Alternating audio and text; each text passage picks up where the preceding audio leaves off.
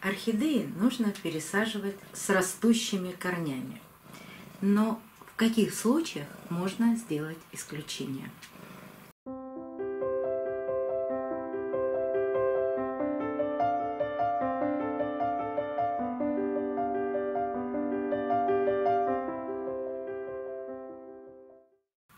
Добрый день, друзья!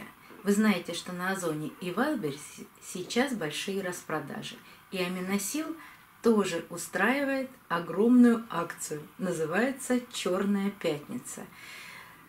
В период с 22 по 26 ноября вы сможете приобрести витамины для орхидей Аминосил по очень привлекательной цене 518 рублей, гранулы Аминосил за 269 рублей и Аминосил витамины с янтарной кислотой и хлореллой за 354 рубля. Но это еще не все. Можно поучаствовать в розыгрыше и получить большой денежный приз, но это как повезет. Или же годовой набор препаратов Аминосил будет разыгрываться 10 наборов. Все подробности вы можете узнать на сайте. Ссылку я оставлю под видео. Там очень подробно рассказано, какие будут скидки и как можно поучаствовать в конкурсе. Всем удачи! А теперь будем пересаживать орхидею. Тёмочка. Тёмочка лежит в подносике. Знает, что будет пересадка. Ну, сейчас свет включим, Сёма, потом будешь лежать в подносике, если Нет, тебе разрешат. Подносик мне нужен. Вот. Теперь Сёма красивый, но из подносика придется выходить. Да. Иди ко мне, Сёмка. Сёмочка, иди ко мне, иди скорее, скорее, скорее. Молодец, все. И тут ложись. Лежать, Сёма. Хорошо. Сегодня пересадка и отделение детки от материнского растения. Орхидеи нужно пересаживать с растущими корнями. Но в каких случаях можно сделать исключение? Случаи редкие. Название этой орхидеи появится на экране. Эта орхидея живет у меня 4 года. И я ее очень часто вам показывала. Материнское растение выпускало деток и на цветоносах, и прикорневых деток. Всех этих деток я уже раздарила. Оставила только себе прикорневую детку. Она уже доросла до взрослого состояния. А материнское растение, оно погибло. Но что материнское растение, что детка, что детки, которые были на цветоносах, они всегда цвели. Даже одну из них я подарила в цветущем состоянии, прямо срезала с цветоноса. Правда, это было очень давно, но ссылку на видео оставлю в правом верхнем углу экрана. И хочу отделить детку от материнского растения, но никак не получается. Видите, это 2 цветоноса. Цвела. Вот эта орхидея. Она все время цветет. С материнским растением, без материнского растения, доращивает цветоносы, пробуждает почки. Сейчас растет лист, но корни не раскоклила. И вот в этом случае, когда я знаю, что сама орхидея сильная, стабильная, и корни уходят куда-то в горшок, и я не знаю, раскуклены они там или нет, вот в этом случае я могу достать, извлечь из горшка все эти корни, отделить и пересадить, потому что она настолько быстро растет и выпускает новые корни, что мне нужно, чтобы ее уже питала не корни материнского растения, а они уже половина погибли, а вот эти новые ее корни посадить и подкармливать, и работать уже с этой орхидеей. Да, она еще и высоко находится над грунтом. Нужно все вот эти корни помещать в грунт, и тогда она будет себя хорошо чувствовать. И зацветет очень быстро. Так, увлекаем орхидею.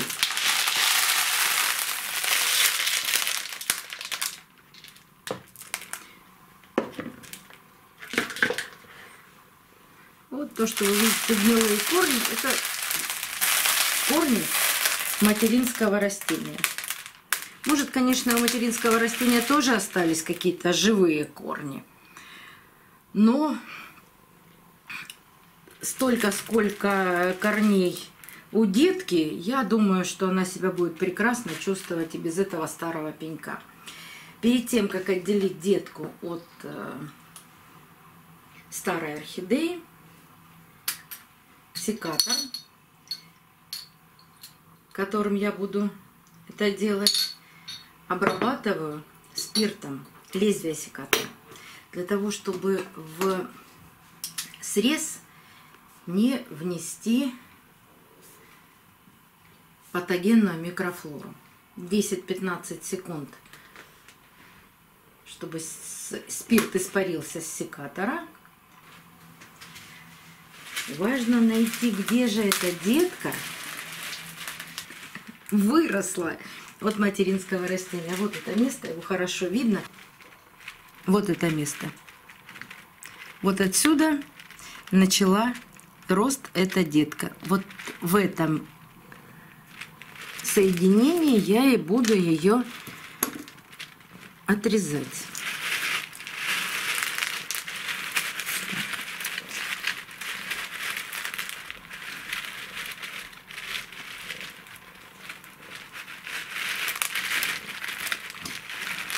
Стараюсь завести секатор так, чтобы сделать это одним движением.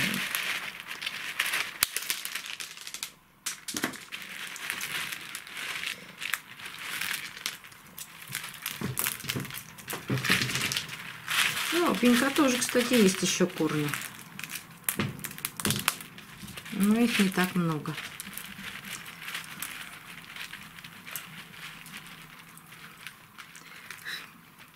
Хочется показать вам, какой пенек и какие корни остались у материнского растения. Вот я вижу несколько корней.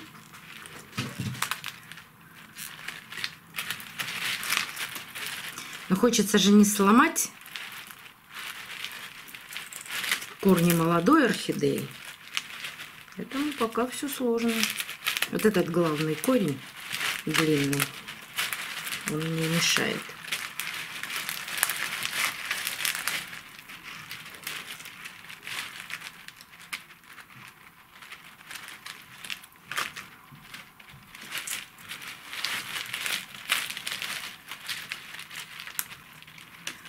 Вот этот живой корень на материнском растении очень сильно мешает.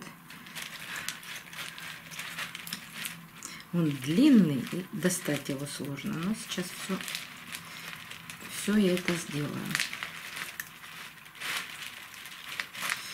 Мне не важно, сломаю я его или нет. Потому что сажать этот пенек я не собираюсь. Всегда говорят: ох, а посадите пенек, может быть, он что-то даст. Может быть, конечно, и даст.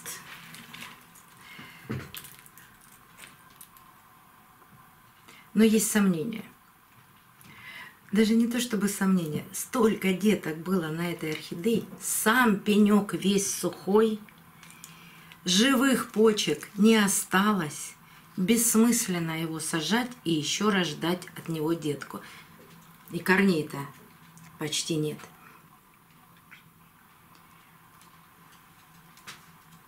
Вот все, что могла орхидея, она сделала. И ждать от нее волшебного преображения и выпуска еще одной детки совершенно бессмысленно. А вот корни вот этой детки. И посмотрите, Мне казалось, что сверху нет воздушных растущих корней. Посмотрите, от каждого корешка идет маленький новый корень. Вот так она успевает и зацвести, и вырастить лист, и в горшке... А вот какие корни шикарные! И в горшке растить шикарные корни. Так что решение было правильным.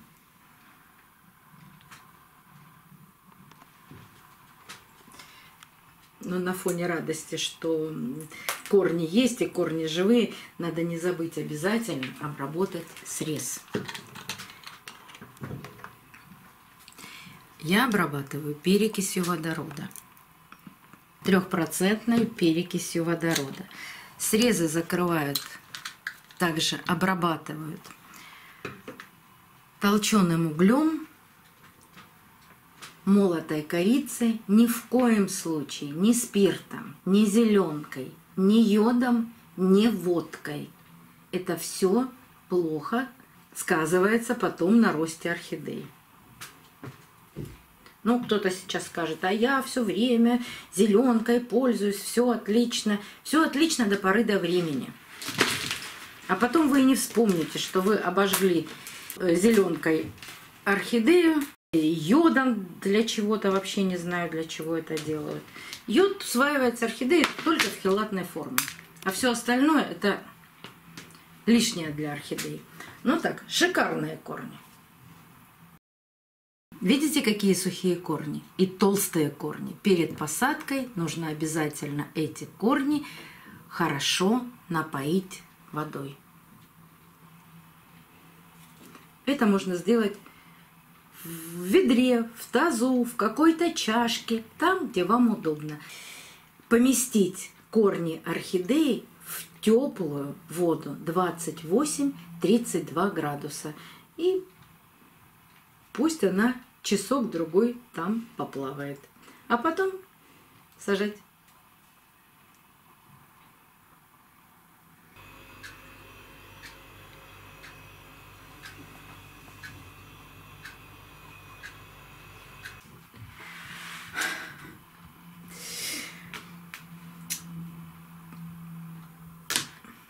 Я даже не знаю, как это сказать. Случаи бывают разные. Достала орхидею из воды, положила ее. Я это называю крылом, махнула рукой и снесла точку роста. Вот просто откололся лист. Но давайте я расскажу вам, что может быть в этом случае.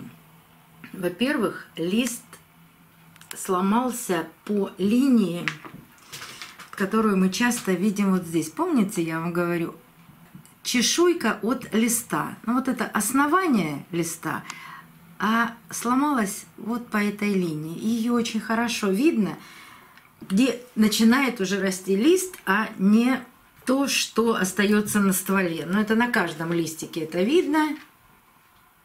Вот прямо как будто черточки здесь.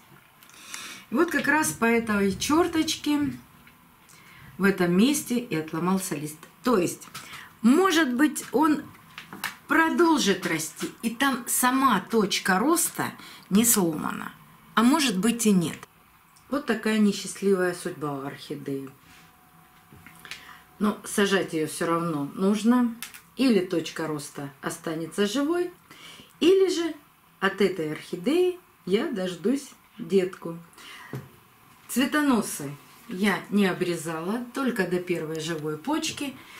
Эта орхидея любит растить деток и на цветоносах, и при корневых. Ну что, так получилось. Очень хотелось бы, чтобы точка роста осталась живой. И еще один нюанс. Кто-то меня спрашивал, вы никогда не показываете, как вы убираете от корней или кору, или керамзит. Полежала орхидея в воде 1,5 часа, и керамзит прекрасно отделяется от корней орхидеи. Можно это делать, можно это не делать. Точно так же я поступаю с корой. Если возможно отделить старую кору от корней, не нанося вреда корням, я отделяю. Если нет, я не трогаю.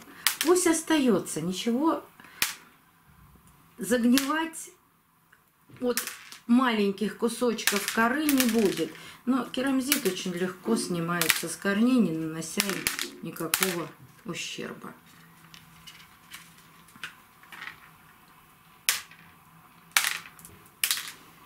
Даже пинцет мне не понадобился. А теперь сажаем.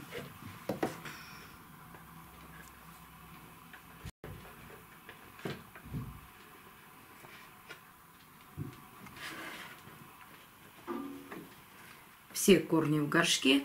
Даже если вы видите от основания сухой корень, это высох виламен. Дальше корень живой и здоровый. Я не снимаю этот виламен, пусть остается. А тяж внутри этого виламена еще долго послужит орхидеей.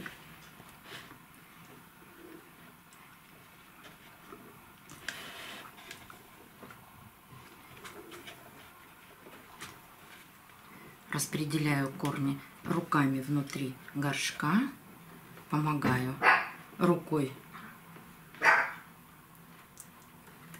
и немного закручиваю орхидею, придерживая горшок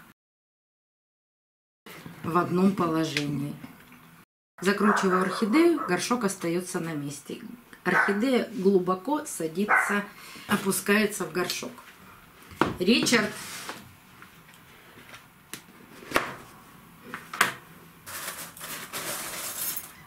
Насыпаю чистый керамзит.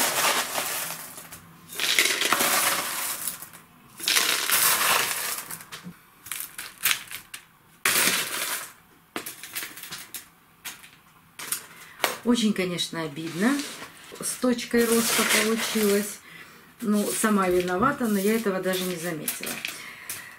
Зато у нас будет возможность с вами понаблюдать, как поведет себя орхидея дальше.